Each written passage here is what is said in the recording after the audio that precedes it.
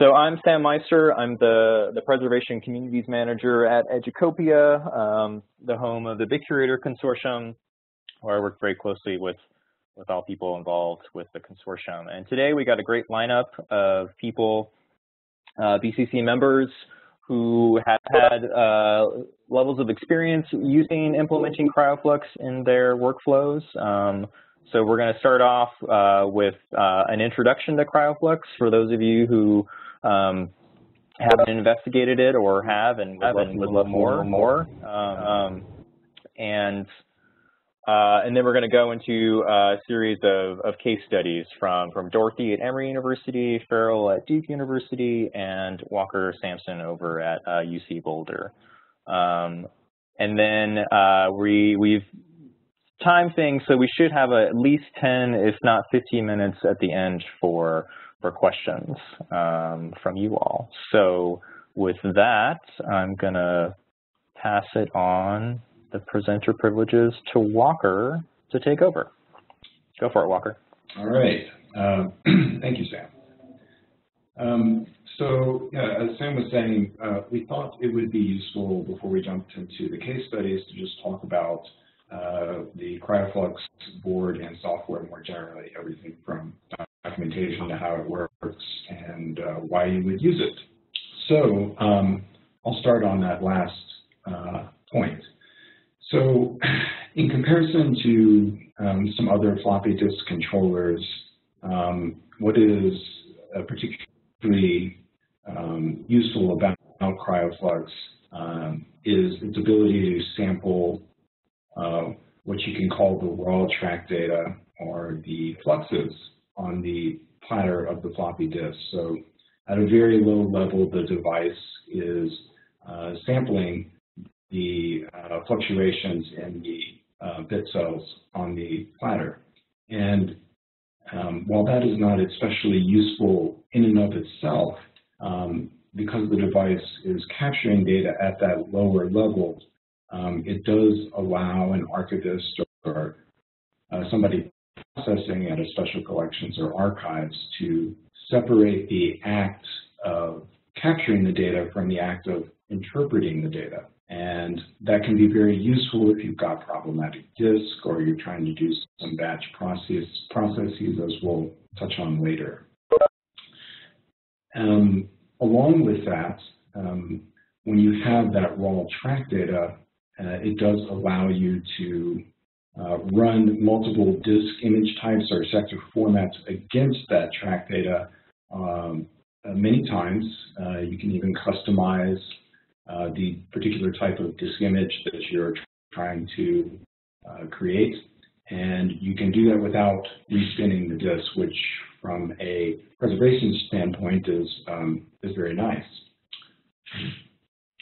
And again, that's also so that you can try to get a mountable disk image. As a floppy disk controller, it can be used with 5 1/4, 3 1/2, along with selected 3 and 8-inch drives. I know the latter does need additional equipment, but the larger point being that the device can accommodate a number of floppy disk formats. And again, because it's interpreting or rather capturing the floppy disk data at a lower level in the sector format, you have a better shot at interpreting proprietary, obscure, or otherwise custom disk encodings, because you can then get the raw track data and begin working with it sort of offline without having the floppy disk in the disk drive anymore. They do provide some support for flippy disks. I believe you can buy a compatible drive from them, or if you have some customized 5 1/4-inch disk drive, and they do have some guidance and help with reading both sides of the platter on a floppy disk.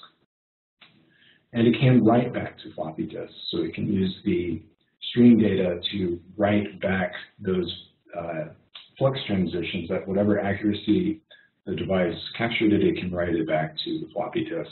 I put that last because I don't imagine that being a high use case for special collections and archives, but there could be some cases where you want a very low level of fidelity for emulating the floppy disk in a compatible emulator, or perhaps a researcher wants to actually use the disk as part of their research. So with that, I will let Sam hand it off to Farrell to describe how it works. Hi, thanks guys. So I'm going to talk a little bit about how the Kryoflux board works. I'm not going to get too deep in the weeds, but I'm going to cover a couple things that I think will be useful. This is a photo of the board we have at Duke. It can draw power either from the floppy drive, the floppy connector itself, or on the ribbon on the left, or via the Molex connector in the kind of center right, and then connects to a USB cable to your machine. The firmware and the drivers are included on the board itself, and the drivers flash load to your machine each time you power it up and connect it. As Walker mentioned, the Kryoflux board gets data from a disk at an exceptionally low level, and the user can direct the board to do a number of things with what it reads. These generally fall into two categories that I'm going to talk about. The first is generating stream files, what the developers call stream files. The other is instructing the software to parse the data into a specific disk image subscribing to a set of parameters. So stream files are a proprietary format created by the Kryoflux developers. It's not quite raw data, but it's about as close to raw data as you're likely to get. Each sector, each track and sector on the disk get its stream file. These tend to be much larger than the disk images themselves. So if you're working with a 1.44 megabyte floppy disk, stream files for that disk would be around 20 to 25 megabytes. So while that's negligible in this era of mass storage, you're still looking at a footprint of at least an order of magnitude greater if you're thinking about storing these long term. You also can't mount the stream files like you would a disk image, nor can you do a ton with them in their native format.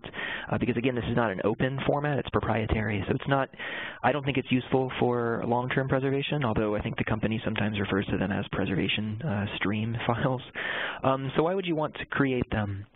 Going back to another point that Walker mentioned, the board allows you to separate that capture of data from its interpretation, so you don't have to return to a potentially fragile disk over and over again. So from the stream files, you can generate disk images of a number of different types. A couple of examples of where this would be useful are if you get a set of disks with very little contextual information, you don't know what kind of computer system they were used in, what time period they date from, what manufacturer they had, that sort of thing.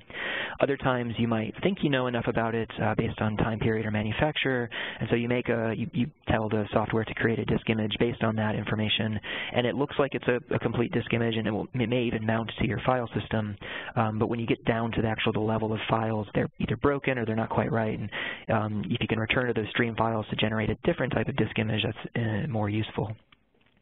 So the other broad category of things you can instruct the board to do with software is to parse the information it's reading into a specific disk image type based on the physical parameters of the disk, such as the number of tracks, the encoding scheme, whether it's single-sided, double-sided, or the density of the disk itself. This is a screenshot from the Kryoflux manual listing the types of disk images you can kind of create out of the box. If you notice, the last 10 or so of those are related to Commodore business machines, because I've gathered that manufacturers for that set of computer systems had different types of disks. But anyway, video game preservation has kind of largely driven early software preservation. So like all good tools, you can interact with the Kryoflux software from the command line. This shows a couple of different examples. You can generate a single disk image if you definitely know what you want to create. You can generate multiple disk images from the command line at once as well. But I think what is most useful is generating a specific type of disk image, and then also the stream files to go along with it in case what you're guessing is wrong. The MFM high density floppy disk is one of the more common floppies that we run into. It was used for a pretty long period of time, by the mass community of users. So that's our workflow generally has us create that MFM disk image type, or attempt to create that disk image type, but then also create the stream files as well, so we can go back to them if we need to. There's also a GUI for the software, and it allows you to do much the same as the command line in terms of disk image creation. You can create multiple types, you can create stream files and disk images at the same time, but there's a couple of other features that are useful. On the left part of that screenshot, you can see a visualization of the log file kind of created in real time as you're trying to create a disk image. So it'll tell you as you're going along if it's finding bad or good sectors, or if you've made a wrong guess, it will kind of tell you that everything's unformatted, so you kind of know as it's going on if you need to return to it or not. On the right, you get a couple of different visualizations of data found in each sector. This is an example of the scatter plot, showing the scatter plot of the flux transitions.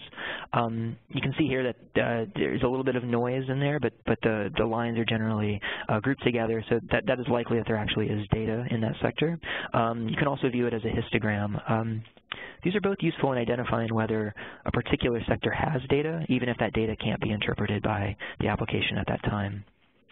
There are a number of resources to look at when learning more about the Kryoflux board. I think Dorothy is going to talk a little bit about that.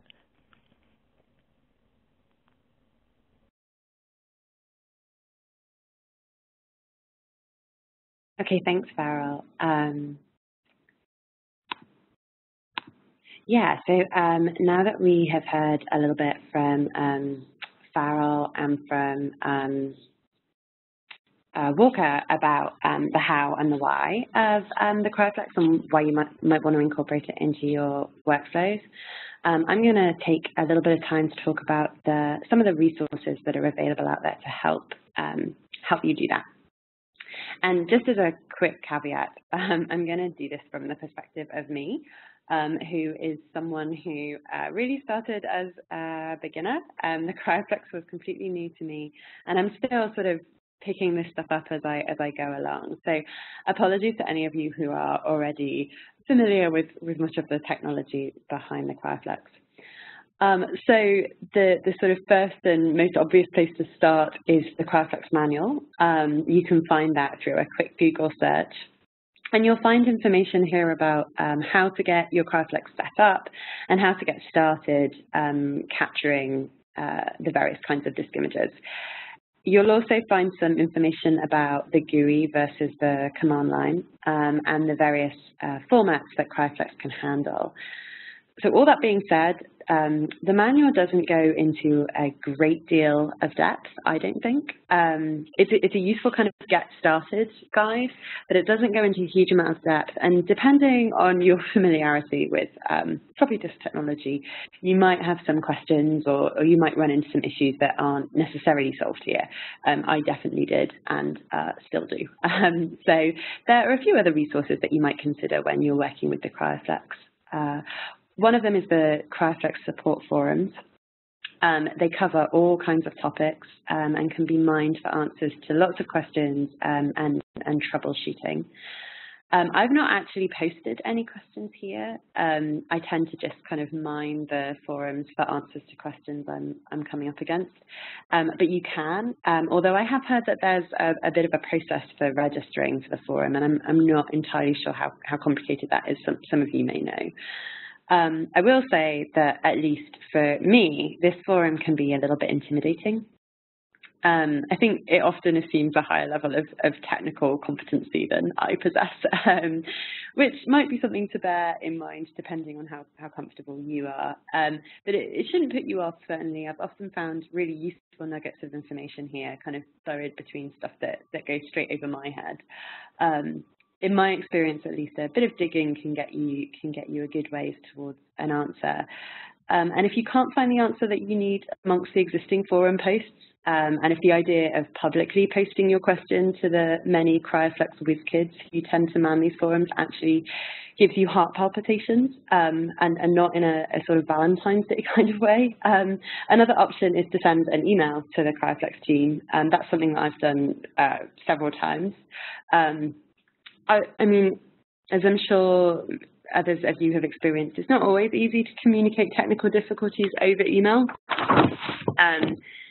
So it's not always been kind of very easy to pinpoint the answer that I'm looking for via this channel, but it's been a great option for sort of getting me closer. And there's certainly been occasions where it's been really, really helpful. So emailing the guys at Kryoflux is a great option.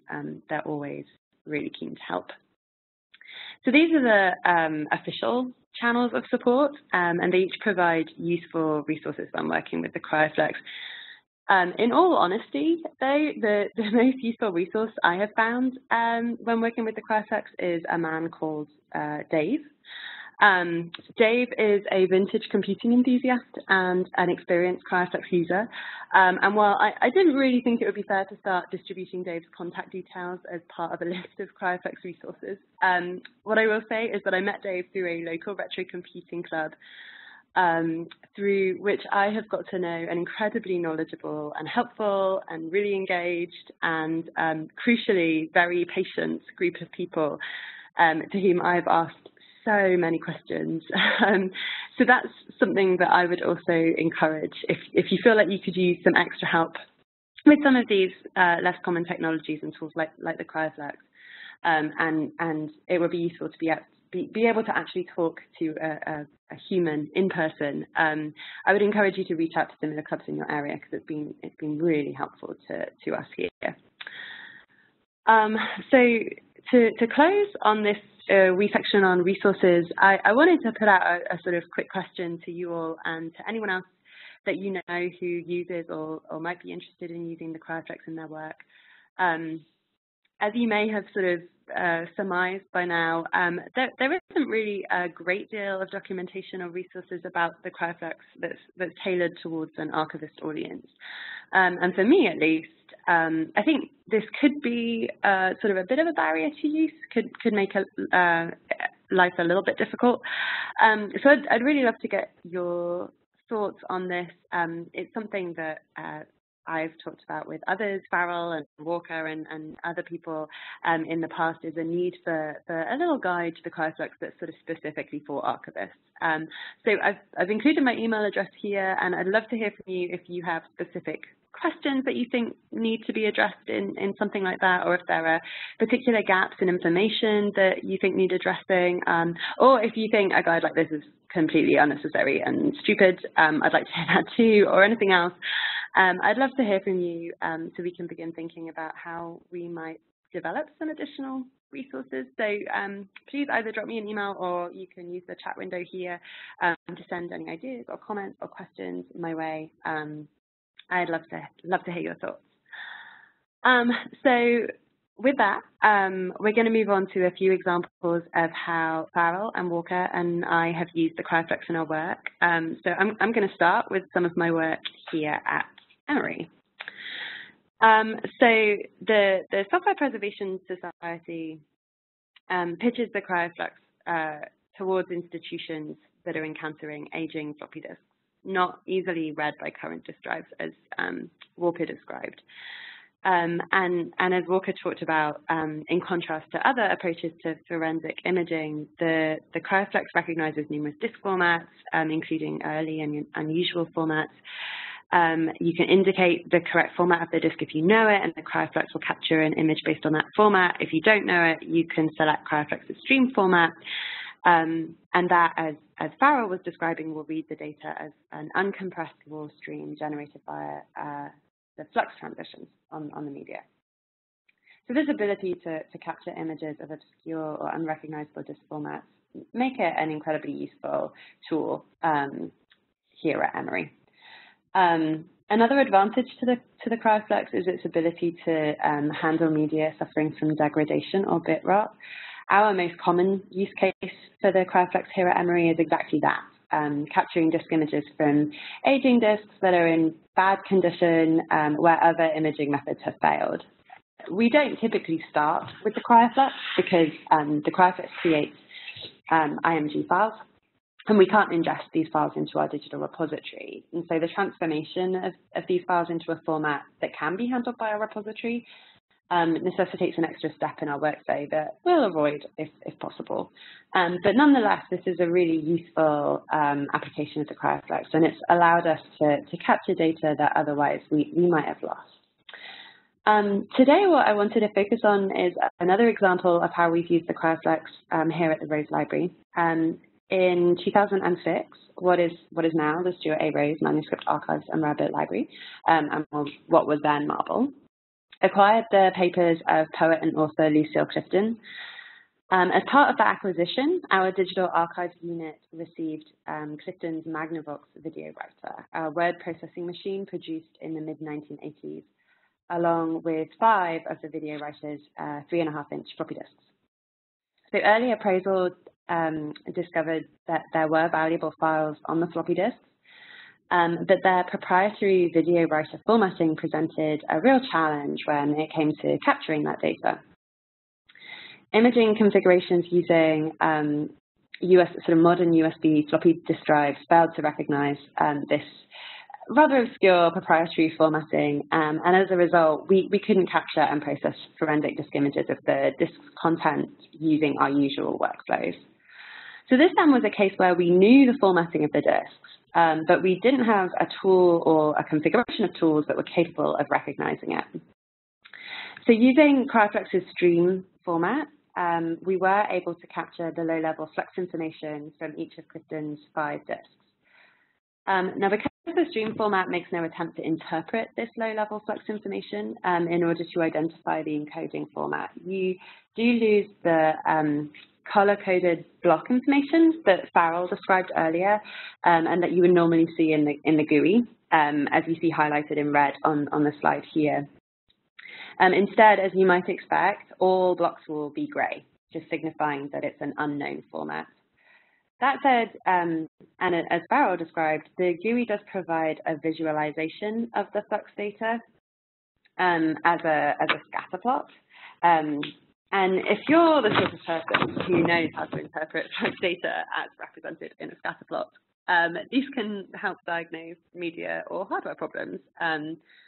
Or at least that's what I've been told. If, like me, you're not the sort of person who can look at a graph like that and interpret the flux data, these can at least draw your attention to where there might be problems. Even if you're not able to sort of fully diagnose them, you can get a sense that they're there. So in the case of the Clifton video writer disks, these graphs alerted us almost immediately during imaging to the possibility that one of our disks might have a problem, or that it at least didn't look the same as the other video writer disks. So during the imaging process for 4 of the 5 video writer disks, our scatter plot graphs looked something like this, but the 5th looked like this. So I was able to observe the difference, even if I wasn't able to necessarily interpret it. You can see that the primary band for this disk hovers at around the 8 mark, unlike the other 4 disks where the primary band hovers around the 4 or 4.5. So at the very least, this alerted me to the fact that there was potentially something different about this 5th disk, even if I couldn't be entirely sure what it was. It certainly didn't seem to be encoded in the same way as the other disks. So I consulted with Dave, who I had previously, as I said, met through our local Atlanta vintage computing enthusiast group. And he suggested that it might not be a video writer disk after all, but rather a disk encoded for some other unknown system.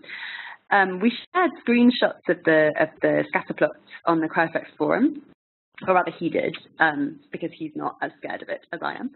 And while it wasn't a pattern that anyone recognized, we were at least able to surmise that it wasn't a blank disk. So my next step has been to contact the Kryoflux developers, just on the off chance that they can help me identify the platforms for which this mystery disk might be formatted. And so we'll sort of see what comes of that. But you can see that even though I might not have sort of extensive knowledge of floppy disk technology and encoding, the Kryoflux can provide some really useful clues as to what I'm working with. And those clues can sometimes help point me towards the right people and the right resources needed for further diagnosis. Of course, we're not always going to have the time and resources necessary to put this level of effort into identifying the format of a single disk. But I would argue that even in those cases, it's useful to be able to provide some information, both for your own records and for your researchers, that goes some way towards explaining why the disk might remain unreadable or unprocessed. So to return to our 5 video writer disks, at the very least, and in spite of some of the remaining questions, we have a set of stream files that provide preservation in air quote copies of the data, and reduce our reliance at least on aging and degrading media and hardware. These copies are now stored in our digital preservation repository, and any additional action that we choose to take for preservation or for access can be done using these copies rather than the original disk. This solution, however, can only take us so far in achieving sufficient levels of preservation. Well, we have managed to overcome challenges relating to the degradation of the old media. We're still left, as Farrell pointed out earlier, with data that's stored using a proprietary format. So it buys us some time, at least in terms of preservation. The big problem that does remain, of course, is that we still have this sizable barrier to providing researcher access. To date, our attempts at solving this problem have been really unsustainable in the long term, and these frustrations kind of highlight a bit of a gap in our digital archives toolset. My friend Dave did help us identify a handful of resources that might advance our efforts to extract the data from our stream-formatted image files. But these resources are pretty few in number, and they really far from guarantee a long-term solution. On the whole, they require that our unprocessed data be sent to external groups and rely heavily on the willingness of enthusiasts and developers to collaborate with us on what is really a rather narrow and obscure project.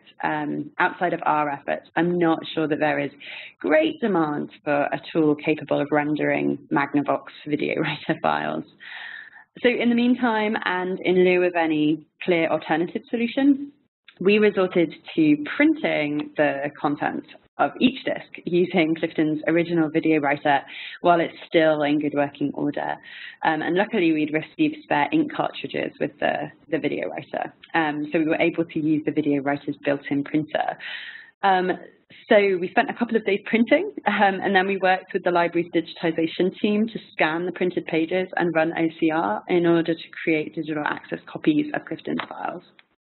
And like our other processed-born digital collections, these scan files are now available to our researchers at dedicated laptops in our reading room. Despite these complications, we hope still to find some way of working with the stream-formatted image files at some point. Until then, however, printing, as unsophisticated as it is, at least provides some access, however inadequate, to the content of 4 of Clifton's 5 video writer disks. For now, at least, the 5th disk remains a mystery. While it may be tempting to think of the video writer disks as kind of rare cases, the challenges associated with aging media mean that archivists may end up with stream-formatted image files with some regularity, and tools such as the Kryoflux that enable archivists to process and manage aging disks with obsolete formatting are invaluable to the field of digital archives. But that said, there are still these kind of gaps that we need to navigate in the tools available to us and in how we're applying them if we're going to be able to deliver some of these really valuable cultural artifacts to our researcher communities who want to use them. So that's everything from me, and I'm going to pass over now to Farrell, who's going to talk about some of their work at Duke. Hey, thanks, Dorothy. So I'm going to talk a little bit about how the Kryoflux fits into our acquisitions workflow, and then discuss the use of the board in appraising a collection of floppies with little contextual information and a fair amount of data degradation. So this is a zoomed out view of our appraisal process. This is mainly created to help me and our technical services archivists decide how to initially treat media in a collection. This came out of a couple of places. First, we have an AV archivist whose workflow for audiovisual media differs from mine. And second, and maybe more broadly, or more importantly, staff in technical services tend to think of electronic records as this monolithic thing, even though materials received on different carriers require different treatments, and then sometimes the same carrier type requires different treatments depending on the collection. So this is really a high-level decision tree to help staff determine whether we need to commit to creating a disk image. If so, when do we do it? And then a pointer to applications and next steps for analysis. We run a desktop PC that dual boots Windows 7 and BitCurator. We have 3.5 and 5.25 inch drives with common floppy connectors. We store our Kryoflux board in a 3D imprinted enclosure. We got the design from Yale, though it's on Thingiverse now. We found that disconnecting the cable after each use could lead to mishandling of the board, depending on how gentle the user is. At the moment, most of our disk imaging is performed on the Windows partition for a couple of different reasons. First, when we're working with students, especially undergraduates, but sometimes graduate students too, getting them to a level of comfort with a Linux interface is somewhat tricky. If I had one student working with me for an entire semester, that would change things, but we generally work with undergrads on a project-by-project basis, for which training them on software in Windows reduces the number of things they have to acclimate to. Second reason, specifically to Kryoflux, is that, as Dorothy mentioned, the forums are somewhat intimidating. The developers are not always that supportive. This is a post from a couple years ago where they were basically just telling you not to use it in Linux if you didn't have to. I know they offer a version of the Linux software, and anecdotally, I think Walker's gotten it to work in Linux, and maybe Jared at Princeton too. I know some people have. I was not able to last time I tried. The forums were not very much help. They've released a new version of the software since January, and I plan to return to it, but for right now, everything we're doing with Kryoflux is on the Windows side. Shifting to a collection of material that arrived around the time I started in 2013, the Virginia Barber Literary Agency records came to us from a Duke PhD alum who ran her own agency for a quarter century or so. That agency worked with a number of prominent authors, including Alice Munro and Michael Chabon and Anita Shreve. It was a hybrid collection, as so many things are. The digital portion consisted of around 100 5.25 inch discs and a handful of 3.5 inch. Some of the 5.25 inch floppies shared sleeves with one another, and I can't speak to the storage conditions at the donor's home, but I doubt they were optimal for digital media. There was no documentation coming along with the discs. Our curator had asked Dr. Barber questions about the types of computers her office had used, but she either did not know ever or could not remember now. Looking at the manufacturer labels and some of the handwritten labels, you can see in the photo that she had some Tandy manufactured discs. There's an Apple Writer label toward the bottom of that, if you can read it. So she was probably using Apple computers at some point. The Tandy discs could have been used in a Tandy machine, or they could have been reformatted for use in other systems. We don't have an FC 5025, so there was no way to appraise contents prior to disk imaging, so we tried to do a pass with the Kryoflux. This is a photograph typical of many of the disks. If you can see on the second handwritten line, it sort of says archived GL data disk. A number of disks said GL or GL backup on them. I'm going to chalk this up to my own inexperience at the time, but I initially tried to image all of these disks as MFM encoded disks, which is not quite right for the time period and not really right for the for the actual type of disk at all. So as you can see from this log file, this was an initial failure. The VTC software attempted to parse each sector as an MFM disk. It could not do so, so it reports that every sector on both sides as unformatted. Luckily, as we talked earlier, both the command line and GUI allow you to create multiple types of disk images at once. So for each disk, I actually created a set of stream files as well as these useless empty MFM disk image files. So the next step then is to experiment converting stream files to different disk image types. And here's some things I learned about working with stream files. You can look at the scatter plots to see where data exists or doesn't exist or should exist, and where it does exist if decay may also be present. So the foreground image here is showing a sector that is unformatted on this Apple DOS image. The scatter plot in the foreground shows that the sector is most likely unwritten. It's all noise. There's no signal really there. The highlighted sector in the background image is a sector that the application read as bad, though the scatter plot shows that there is some uniformity to the fluxes there. So there's probably data. It's clear. There is still some variation, so it may be noisy or corrupted in some way. On this slide, the scatter plots here show where data is found even if the disk image that the software is trying to create is incorrect. So the example here is the result of passing the same stream files through multiple disk image encodings. In the background, I processed the stream files as an Apple DOS of 3.3, I think is the specific parameters. And you can see a mix of good and bad sectors there. the foreground image is the same set of stream files processed as a later Apple-DOS image. And although the highlighted sector there shows that that there is some trace of data, the data could not be parsed as that type of disk image. So in the on the left-hand side of that window, you see that everything is reported as unformatted. In this case, I was able to parse a sample of the disks as old Apple disks using that 3.3 parameter. Unfortunately, there were too many bad sectors to get for the disks to be fully salvaged. They were not mountable or openable with HFS Explorer or some of the other tools that we have. That said, there were some things that I was able to glean.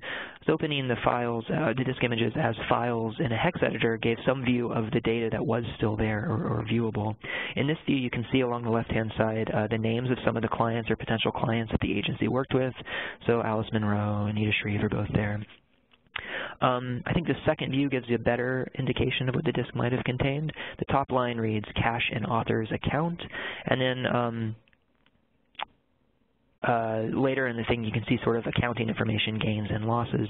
So this is an assumption, but at least an informed or educated assumption that the term GL data, returning back to this label here, refers to gain-loss data. And since a large number of the disks labeled with this indicate that it's accounting information, so now we can make a determination whether to spend more time recovering accounting information for the agency, or if we can try and prioritize the disks that are not labeled with this.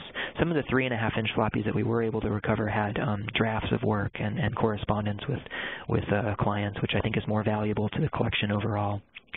So the main takeaway here is that even though we weren't able to fully recover the data, or data recovery is unlikely without a huge resource expense, using the stream files and parsing them even as incomplete disk images allowed us to make informed decisions about the collection and where to expend processing resources going forward. That's what I have. I'm going to pass things over to Walker now.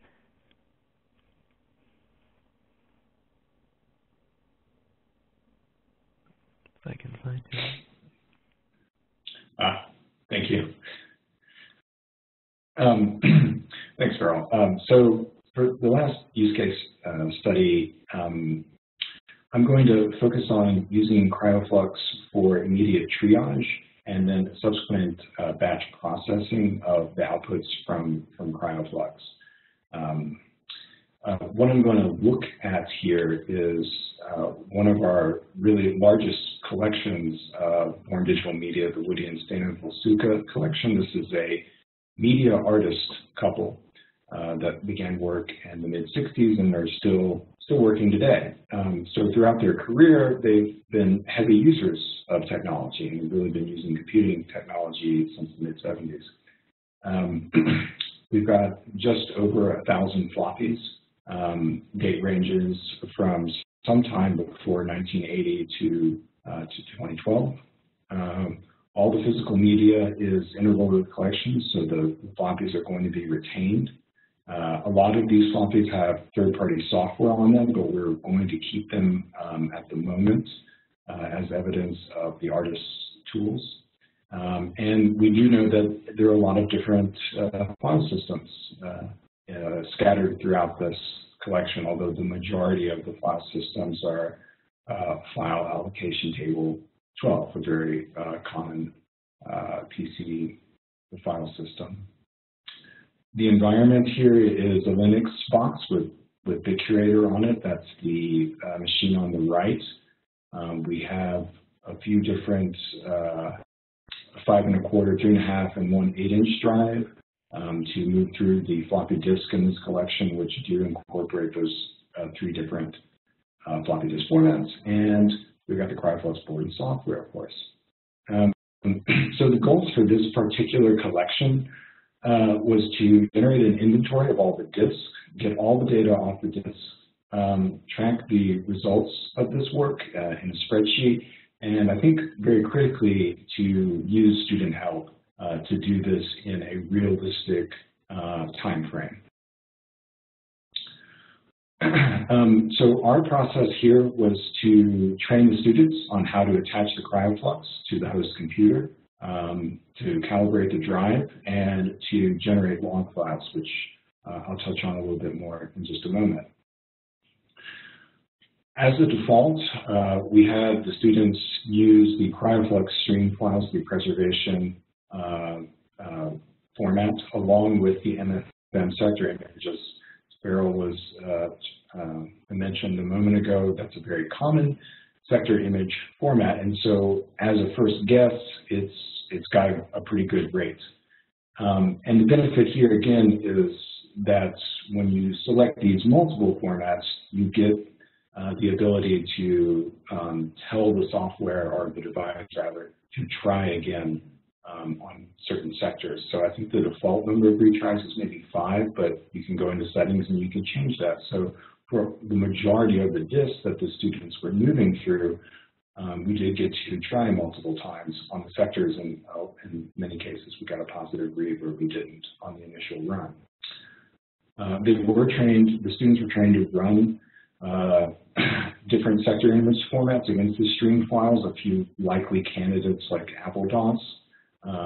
But if something was problematic, that would be noted in the spreadsheet, and I'd have to come back to it and check it out because it gets more and more time intensive as you move away from MFM. And then we use the BitCurator reporting tool without bulk extractor at the moment to complete reporting. So the spreadsheet I mentioned tracks the student user, or myself, that was doing the disk imaging, any bad sectors found, whether or not the resulting disk image, that single disk image file was mountable, what disk drive we used, because again, we have a number of 3.5 and 5 1/4, which are all labeled. And in some cases, we had better luck with a disk drive on a certain run of disks than another disk drive. And in many cases, also, it was just recalibrating the disk drive. And of course, the date when that happened. We are keeping the raw tracks at the moment. There's about 200 disks that do not have disk images. So we're keeping the raw tracks, but we anticipate removing them at a later point before they go into a repository. The students took a cursory note of the contents, and then that was used to wrap all this up and put it on secure servers. So the result of this process with Kryoflux was we got about 800 of these floppy disks mountable. We got, out of the 800 that were mountable, as I said earlier, most were FAT12. A few were Apple disks, the hierarchical file system, one Linux disk, and a handful of Digital Equipment Corporation PDP 8-inch disks. The student notes were very effective in locating particularly interesting data to extract, to sort of demonstrate the value of the collections to other folks. Early computer-generated graphics and things like that that are, very fun to look at. So they were able to locate that data very well. Of course, with this many floppy disks, the overall shape and state is kind of remains obscure. So as an example of some of the batch processing that we've kind of played around with after this immediate triage phase, I put together a very basic script to aggregate the file system events across the floppy disks, which has been useful. And one of our students wrote a script to translate the log file that Farrell showed us earlier to a table that's a little more legible for folks. And I don't put these up to suggest that they're professional level scripts, because they're emphatically not. But I do want to just illustrate that once the immediate triage is done, it opens the door to some pretty neat batch processing.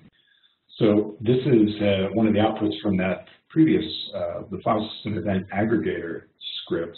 And it was very useful to me just to have an idea about when this collection began and when it ended. I know that there are disks that were being used before 1980, but just looking at the collection, I knew it spanned several decades, but I didn't really know where. And so now that I've aggregated them, I actually have a rough date range for when people were using these disks, when the artists or their help were using the disk. And this is an example of an output from the second script, moving the Kryoflux long data to a more sort of reportable, legible tabular format that I think would be useful for reporting, to other folks what the state of the collection is and counting the bad sectors and so on. And that is it for me. Thanks so much. Great. Thanks, Walker, and thank you, Farrell, and thank you, Dorothy.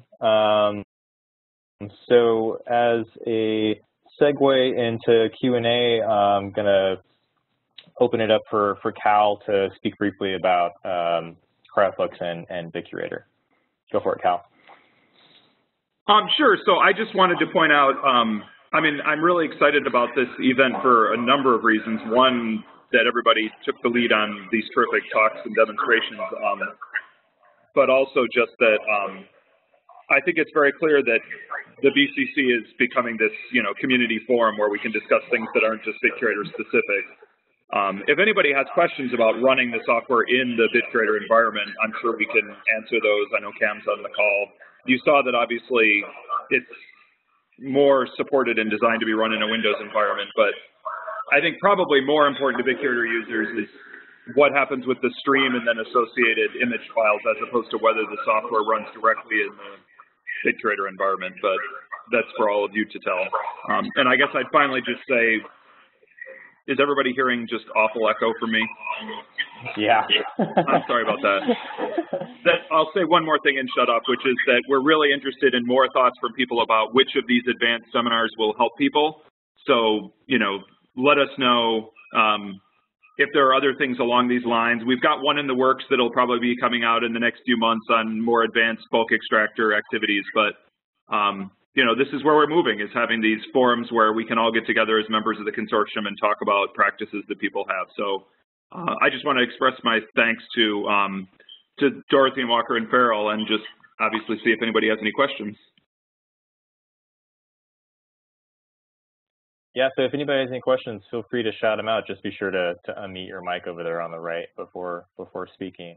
Kari, I saw that you chatted something, but you chatted it just to me privately, so I could either share it in the chat or feel free to speak up if you want.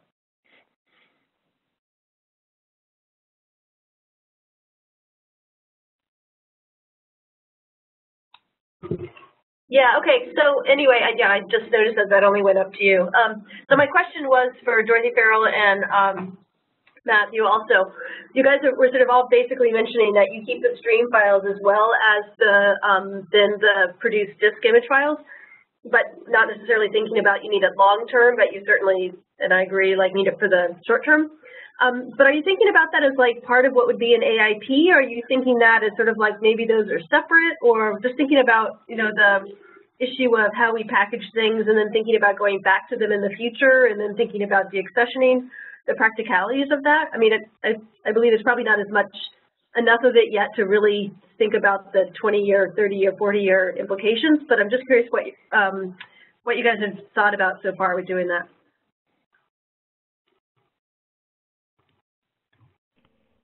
Farrell, you can start.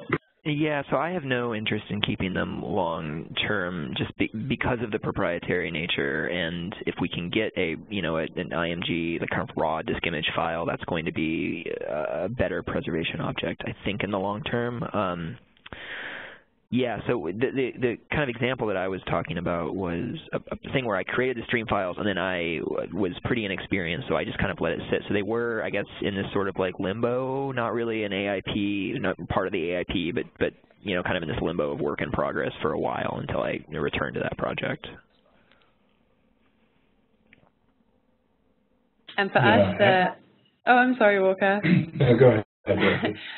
For us, the only instance where we have kept the stream files as part of the APE is the Lucille Clifton example, where that's all we have right now. So yeah, otherwise we're not considering that part of the APE.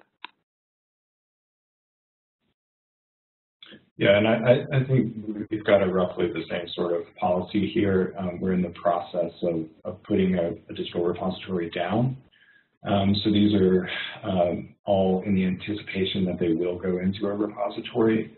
And the stream files are just retained at the moment for further diagnostics to see if maybe we can remove a few of the bad sectors that are still available, that are still present on some of the disk images. But I wouldn't want to include the stream files in an AIP because they're so cumbersome.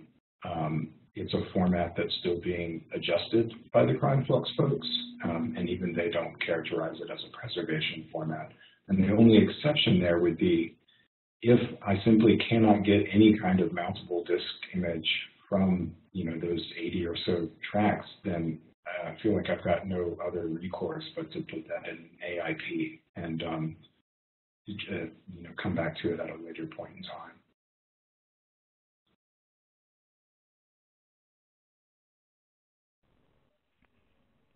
So Laura, to answer your question, is it impossible to migrate stream files to another more usable format? The application allows you to parse the stream to tell the software to convert the stream file to one of the disk image types that's supported, but I don't think there's not like an open version of Kryoflux stream file, if that makes sense, if that answers your question.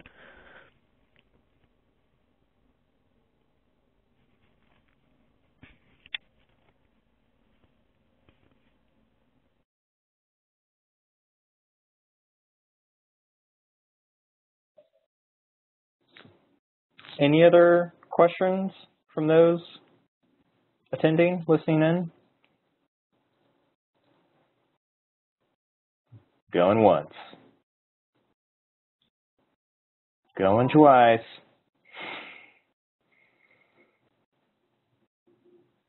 Okay, great. Well, I mean, if something comes to mind clearly, please post to the BCC list or feel free to contact any of these folks directly. Yeah, I'll echo Kyle and say this is a really great sharing of member experiences. And if people are into this format, we can definitely look towards more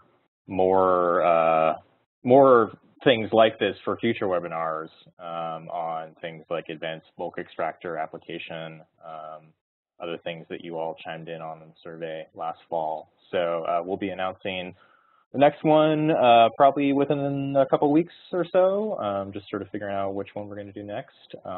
And yeah, hope to see some more of you on future webinars. So thanks again for attending, and hope everyone has a nice weekend.